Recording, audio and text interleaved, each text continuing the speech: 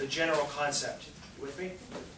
So the problems will change, the scenarios will change, but to do this structure, you're going to use this, yeah. So you got experimental units, random design, you got group 1, group 2, treatment 1, treatment 2, then you compare your results, okay? So 6 free response questions on the AP stat test, right? Yes. One of those will be to design an experiment. Okay? There's very few predictable things on the AP stat test, very few. But one thing that is for sure for the last 20 years, there will be, and probably will be question 2 or 3, will be to design an experiment. So the question that you're going to do in a couple minutes is like a free response question. Okay?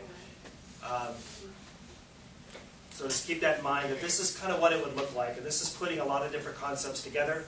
So as you watch the video, take a peek at this slide here and see how it's broken apart into specifics rather than generalities. And then after the video, do number 65. Describing a completely randomized controlled experiment. Suppose a utility company decides to conduct an experiment to compare 2 approaches to encourage energy conservation with a group of customers who receive information about that energy consumption but don't get any help in monitoring electricity use. They'd like to know whether or not utilizing a digital electricity display will help conserve energy. So for this problem, we need to describe a completely randomized design involving 60 single-family residences in the same city whose owners are willing to participate in the experiment. We'll write a few sentences describing how we implement the design. Now, for this, what we need to do is randomly assign 20 houses to each of 3 different treatments. One treatment will be the digital display, one treatment will be using a chart plus that information they received, and one will be information only. Our response variable is going to be the total amount of electricity used in a year. So we'll start by labeling each house with a distinct number from 1 to 60. Then, writing the labels on 60 identical slips of paper, we can put them in a hat, mix them well, and then draw out 20 slips. The corresponding homes with those numbers will be given digital displays showing the current electricity use. That's our first treatment group. For the second treatment group, we'll draw 20 additional slips. Those homes will use a chart. And for the third treatment group, the remaining 20 homes will be given information about their energy consumption, but they'll have no way to monitor their usage. Now at the end of the year, we'll compare how much electricity was used by the homes in the 3 groups. Energy consumption, but they'll have no way to monitor their usage. What's the overall question? What's the whole purpose of this experiment? To see if the other methods help reduce energy consumption. What other methods? Digital display information chart. Okay, so does the knowledge of energy consumption affect what? Your energy. Energy consumption.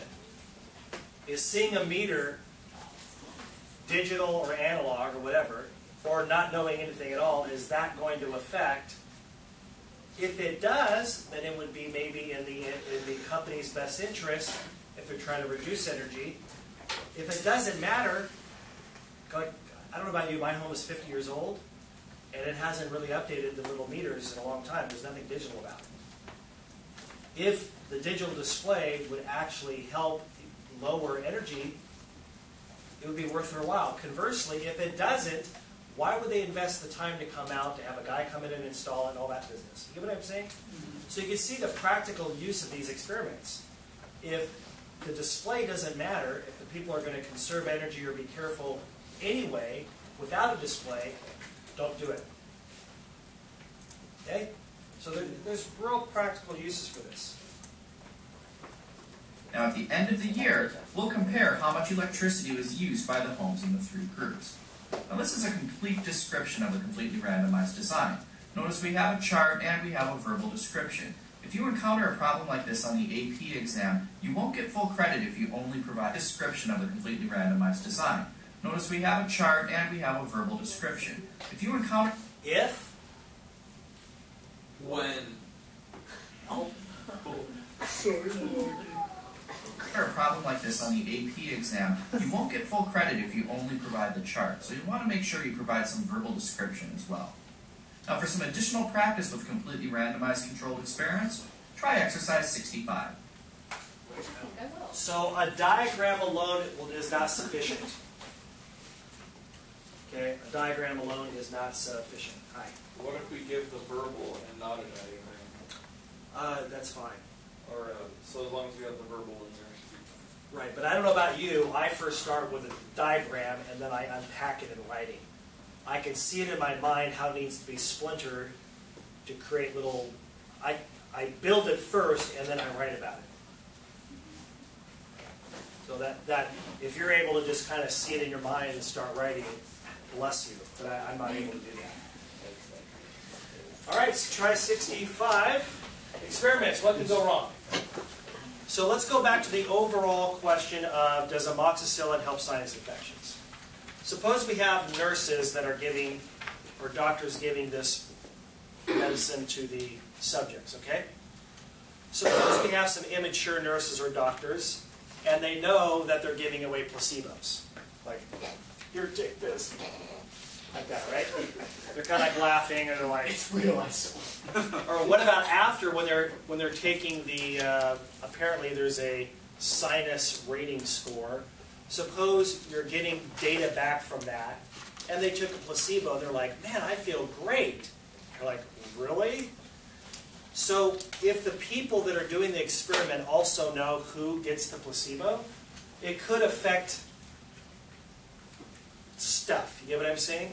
So number one, there's something called a dummy treatment called a placebo effect. A double-blind experiment is where the doctor and the nurse, or the nurse, would also not know who's getting the placebo. You follow me?